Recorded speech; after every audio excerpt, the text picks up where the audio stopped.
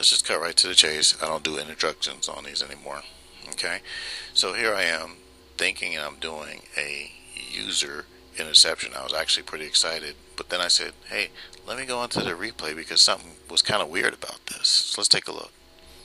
So here I am, QB spying Brett Favre. Um, and I thought I'd get the jump on AP all day because he's all day. So I thought I'd, try to get the jump, but no. See, what I want you to guys think about is, you ever see those people jump off bridges and stuff, and then that bungee cord pulls them back up? Well, look at this. The next time you see this replay, watch this. There it is. See, the Euphoria engine never ceases to amaze me these days. They've added bungee cord physics. Now, most people say, hey, you gotta know football in order to enjoy this game or have played football. Matter of fact, they insist. But I beg to differ. I think you actually need to know bungee cords. I think you have to have experience jumping off a bridge